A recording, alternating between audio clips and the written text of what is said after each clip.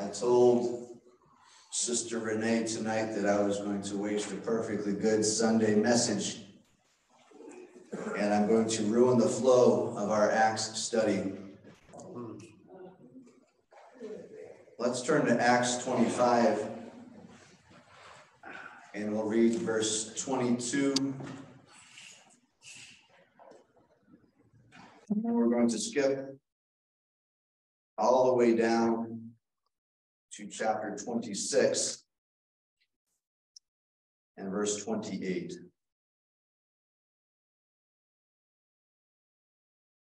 Then Agrippa said unto Festus, I would also hear the man myself. Tomorrow, said he, thou shalt hear him. And all of these intervening verses is Agrippa hearing Paul. And getting down to verse 28 of chapter 26. Then Agrippa said unto Paul, almost thou persuadest me to be a Christian. Lord Jesus, touch us tonight, we pray. We thank you for your presence here. We thank you for your touch in our lives. I ask, Lord Jesus, that you continue to help us sense your presence. Yes. That you help us allow you to have your way in our hearts. Yes. That you would touch our ears that we might hear, our hearts that they might receive. Have your way in us tonight, we pray, Lord Jesus. Amen. Amen. Hallelujah, Jesus. Thank you. God bless you. You may be seated.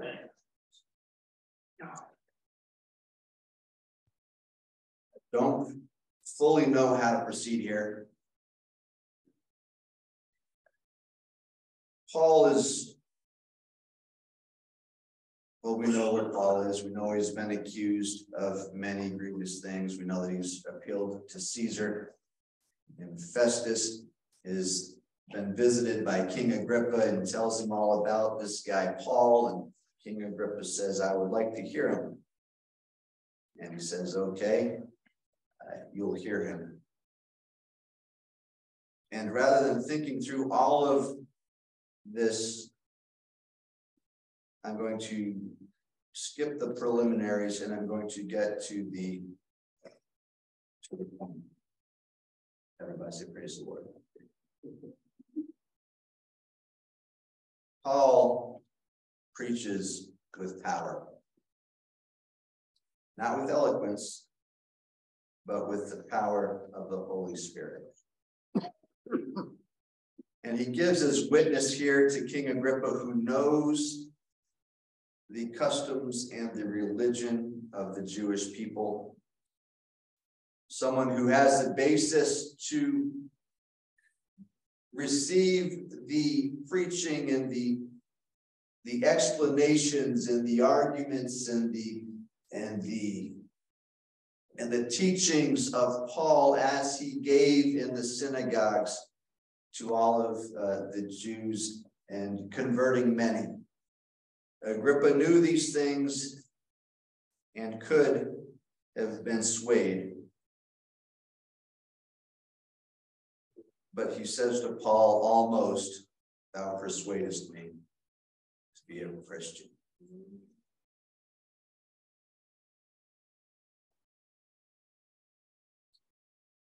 And every Sunday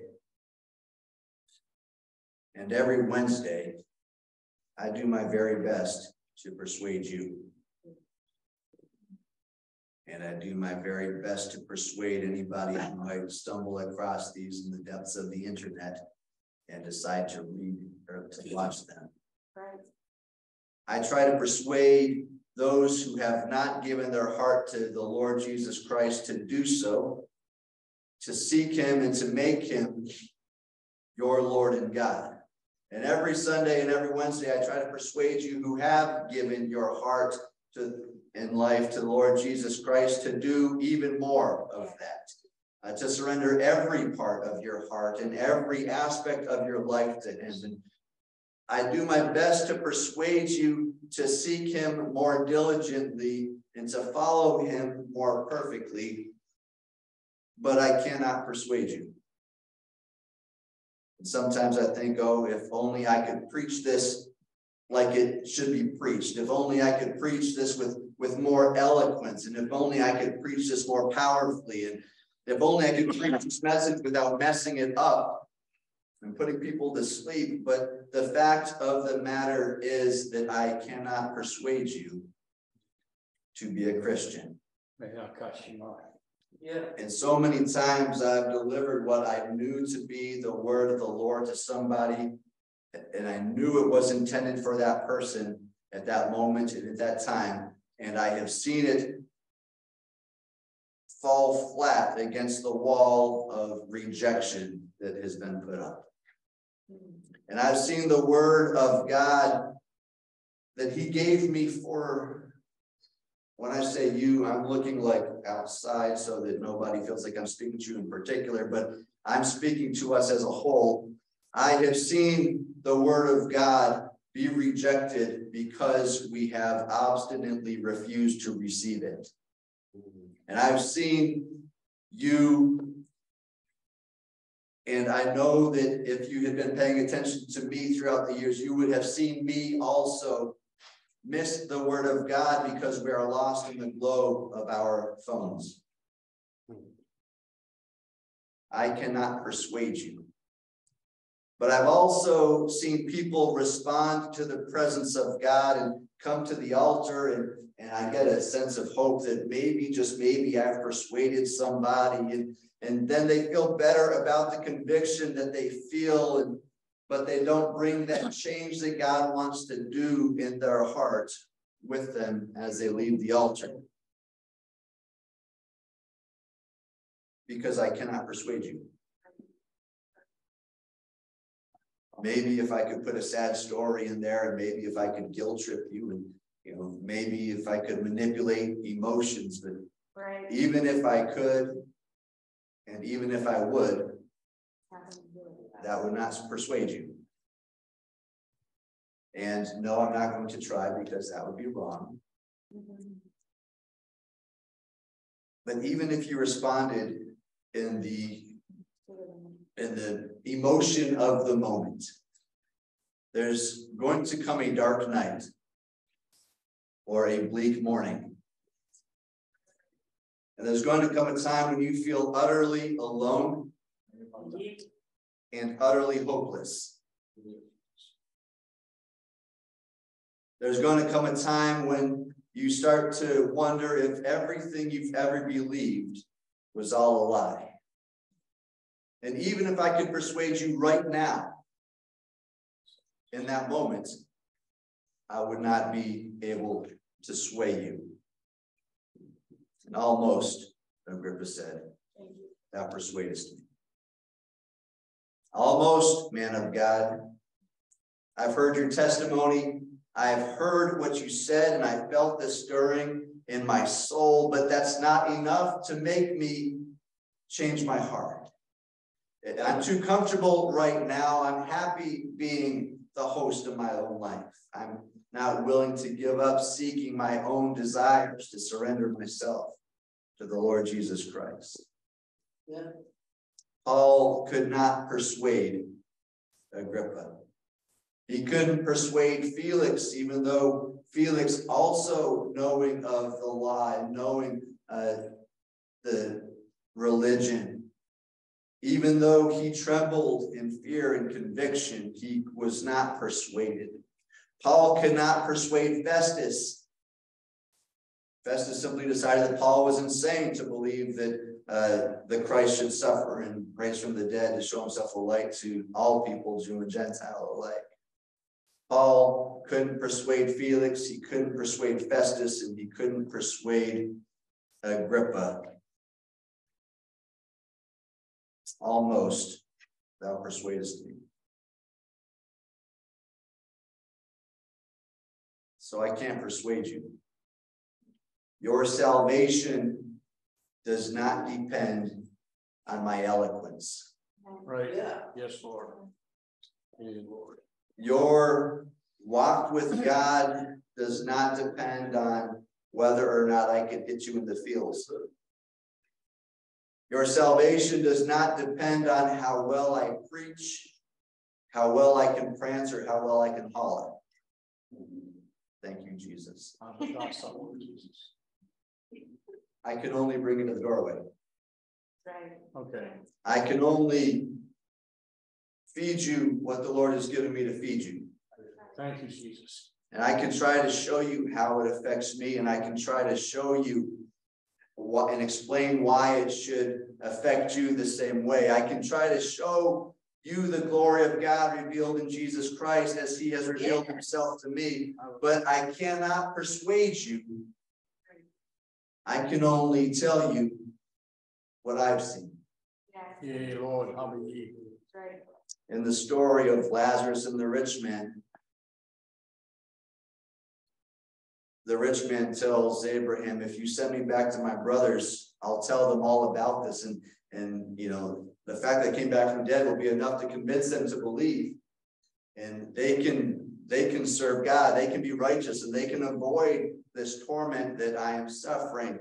But Abraham tells him, and this is in Luke 16:31, he says, if they hear not Moses and the prophets, neither will they be persuaded, though one rose from the dead. Hopefully,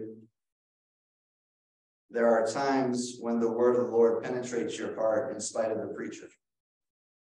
Hopefully, there are times when, as the preacher delivers what the Lord has given to them, that you can feel the presence of God. Hopefully, in the time of worship, as we just experienced, you can feel the presence of the Lord. But no matter how wonderfully we sing, the worship cannot persuade you.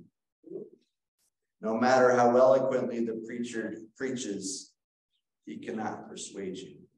Amen. Lord, darkness, the light of Jesus. Look past me. Look past the words and the foolishness of preaching and see the Lord Jesus Christ, because he is waiting to reveal himself to you more fully. Hallelujah, Jesus. I cannot persuade you, but he can persuade you. He can give you the evidence with which you will be persuaded. But you have to receive his word. And you have to respond to him. Yes.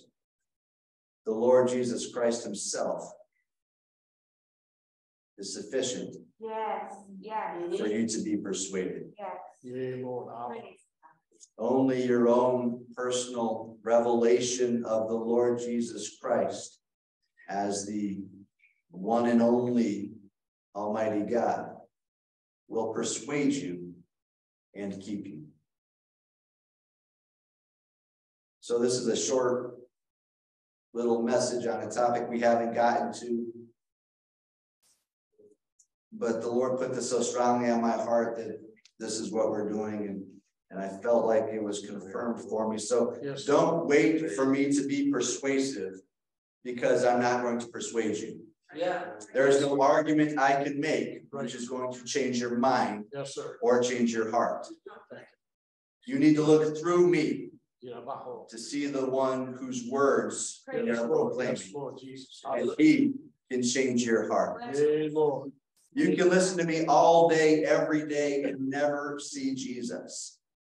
You can live alongside me for decades and never see Jesus. And it's not because I'm not going to do my best. Right. It's not for nothing that the Lord says, he that hath ears to hear, let him hear. And this is part of why we're going through our spiritual health check. The scriptures warns us to be wary and careful of this world in which we live, because this world is full of people who have eyes which do not see and ears which do not hear, and not because they were born blind and deaf, but because they are rebellious, because they have closed their ears to the hearing, because they've closed their eyes to the seeing. We read in Ezekiel 12:2, Son of man, thou dwellest in the midst of a rebellious house, which have eyes to see and see not. They have ears to hear and hear not, for they are a rebellious house. And then we look to the words of the Lord in Matthew 13:15, for this people's heart is waxed gross, and their ears are dull of hearing, and their eyes they have closed, lest at any time they should see with their eyes and hear with their ears and should understand with their heart and should be converted, and I should heal them. There are people actively rejecting the evidence. I can't persuade them. But the Lord continues on, but blessed are your eyes, for they see, and your ears, for they hear. For verily I say unto you that many prophets and righteous men have desired to see those things which ye see and have not seen them, and to hear those things which ye hear and have not heard them. And when he mentioned the prophecy of Isaiah, that's Isaiah 6:9 and 10, where the Lord tells Isaiah, go and tell this people, hear ye indeed, but understand not. And see indeed, but perceive not. Make the heart of this people fat, and make their ears heavy, and shut their eyes, lest they see with their eyes and hear with their ears, and understand with their hearts, and convert and be healed.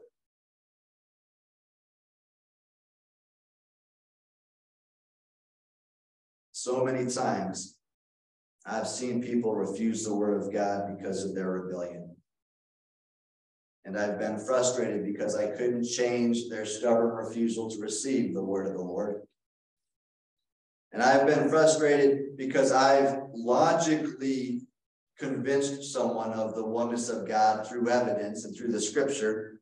And by convinced, I should rather say I've gotten to where they had nothing they could object to, where they had no flaw in the argument.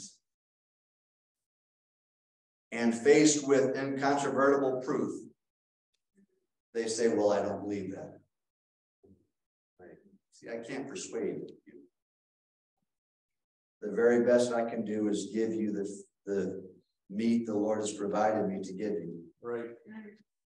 Eat or don't eat, it's out of my control. Yeah. Yes. Hear or don't hear, it's out of my control. This doesn't let me off the hook. Okay. Right. I still have to provide what the Lord has given me. It's my job to sow the seed of the word of God, and it's my heart for you that makes me urge you to let that seed take root in your heart. And even though that I know that my words are inadequate and insufficient, I can only urge and pretend and try to persuade you that when you feel the presence of God, to embrace it. And when you feel that call of the Lord in your heart, to run to it. Open your heart to the Lord Jesus Christ and receive the revelation of who he is. Receive him and make him the king in your life. So you can't wait for me to persuade you. You need to look past me and see him. Amen. Paul never stopped trying to persuade people, and so neither will I. He writes in 2 Corinthians 5:11, knowing therefore the terror of the Lord, we persuade men, but we are made manifest unto God, and I trust also are made manifest in your consciences. And the New Revised Standard Version says it this way, and I feel they capture the sense better of the verbs based on what very little I know of Greek grammar. They say, therefore, knowing the fear of the Lord, we try to persuade others, but we ourselves are well known to God, and I hope that we are also well known to your consciences. So we offer the evidence, and we tell the truth, and we stand and we proclaim the word of God. We proclaim the Lord Jesus Christ to the best of our abilities, but whether or not you receive it is up to you. But if you will receive it, you will start to see him more and more clearly. If you will receive it, you will respond by seeking him with more and more of your heart. Yeah. And if you receive him, you will be able to see him.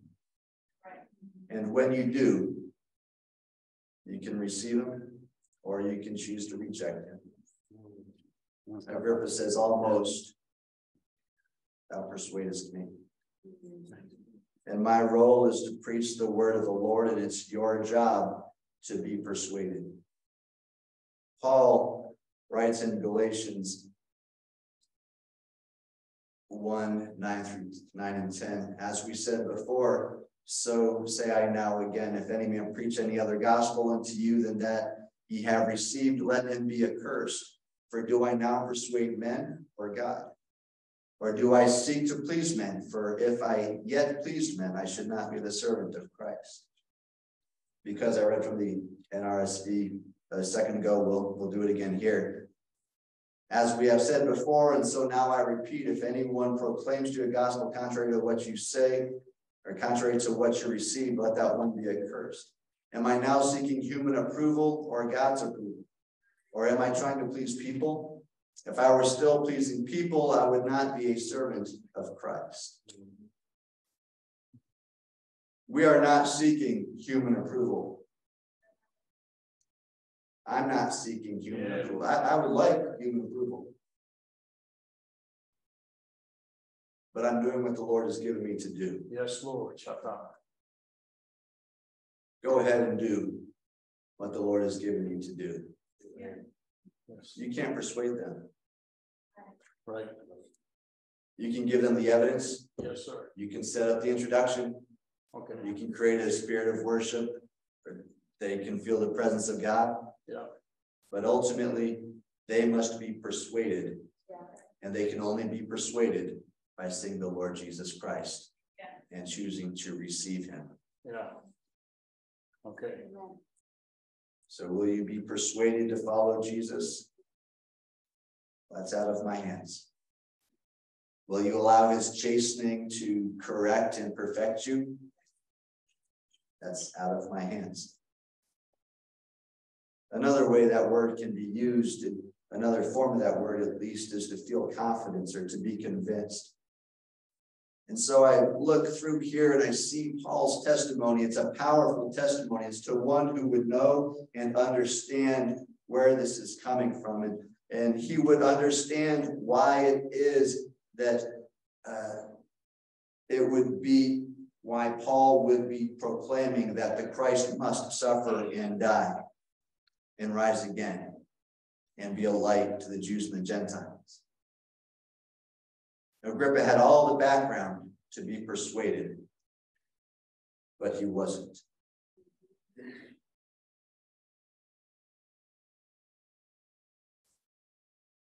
We can serve the Lord all our lives,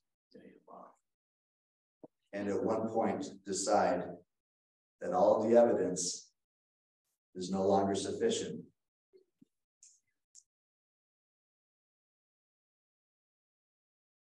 So I want to persuade you to follow Jesus.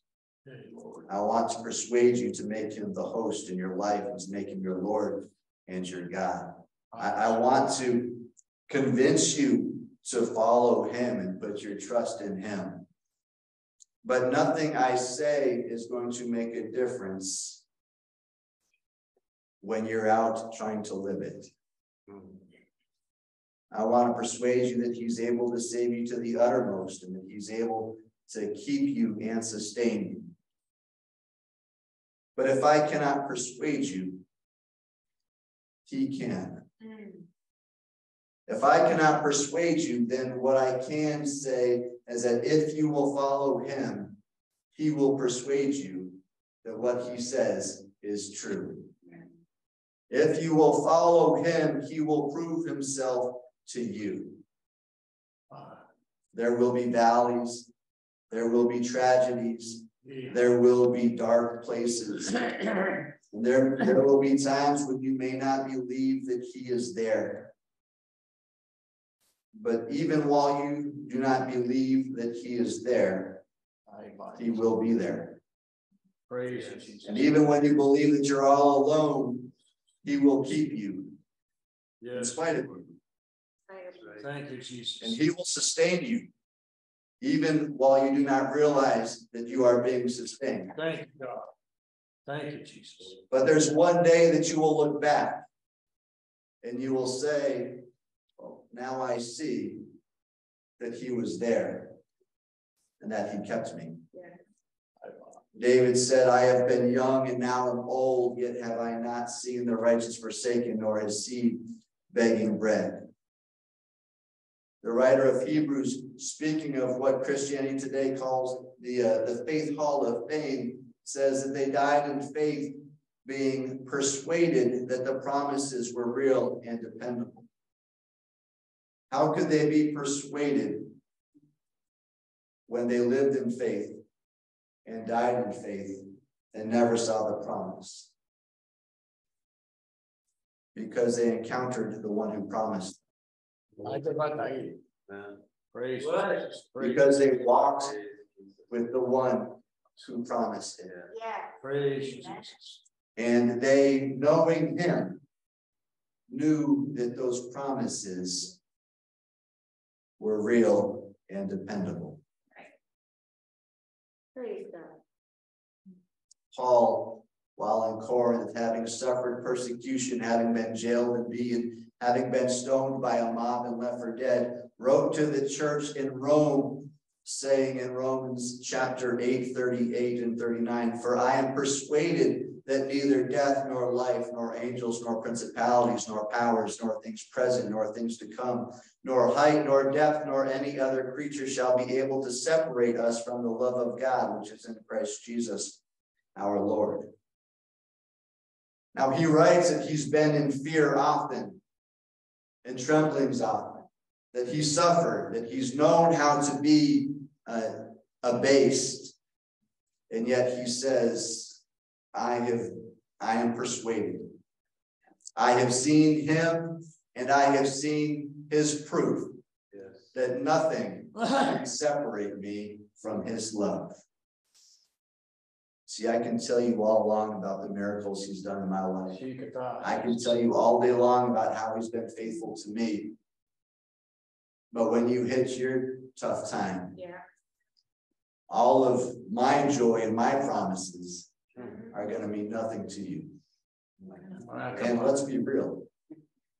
There's going to be times in my life when all of the times that God has kept me and all the times that God has sustained me is not going to be sufficient for me at that moment.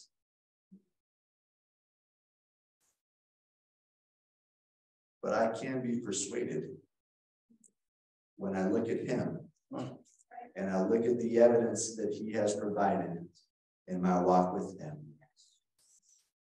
While Paul was imprisoned in Rome, he wrote to the church in Philippi, and we read this in Philippians 1:6, being confident of this very thing, that he which hath begun a good work in you will perform it until the day of Jesus Christ. It's the same word. He's saying, I am persuaded that the one who has begun a good work in you will continue doing this good work in you until he comes back to get you. Has he done the good work in you? Yeah, Lord. Hallelujah. If he has, and he has. Yes, Lord. He will continue that good work. Thank you. Why is Paul convinced of this? Because he's seen it.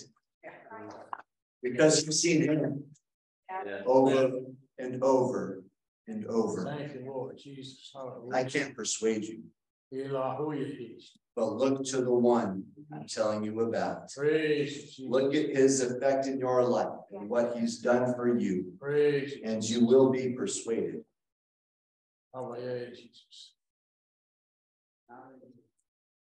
In what we believe to be Paul's last letter, it's at least his last recorded letter to Timothy, we read in 2 Timothy 1:12. For the which cause I also suffer these things, nevertheless I am not ashamed, for I know whom I have believed, and am persuaded that he is able to keep that which I have committed unto him against that day. Yes. See, he's suffering. He's abased. He knows the end is near, but he's not concerned because he knows the one in whom he has believed. Hallelujah. He's experienced his keeping power day after day. And so facing his execution, he can say, I am extremely, supremely confident that he can keep that which I've committed until that day. I can't persuade you. I can only urge you to seek him. I can't persuade you, but I can urge you to, having found him, to make him the Lord and the host of your life. Yes, Lord. I can't persuade you, but I can urge you to accept him into your heart and to make him your King and your Lord. He will never let you down. He will never leave you, and he will never forsake you. And I can encourage you, but I can't persuade you. I can urge you, but I can't convince you. Yes, sir. But I promise you, if you will follow him, he'll do the persuading for you. Yay, Jesus. Hallelujah. Thank you, Jesus. If you will just abide in him, you will one day be able to say, as we read in Revelation and as these writers we just mentioned did, we are persuaded because his promises are yea and amen. He is unchanging, and that means his word will never fail. He is the way maker. Amen. He is the miracle worker. Yeah. He is the promise keeper, the light in the darkness. And you don't have to take my word for it. In fact, please don't take my word for it. Yeah. Find out for yourself. Yeah. Because if you follow him, he will prove himself over. Yes, Lord. Yeah. Thank you, Jesus. Thank you, Lord. Even when we don't see it, he's working. Yes, Father. Even when we don't believe it, he's working. Even when we wish he'd take a day off, he's working. Oh my. Yeah. Yes, Lord. Agrippa says, I want to hear this man. And Paul gives him this amazing testimony. Praise the Lord. And Agrippa says, almost, it's good, but not quite enough. Oh, Lord. And that gives me hope because I've blown so many great messages. Sure. I've stood up for an hour. I'm not going to take that person.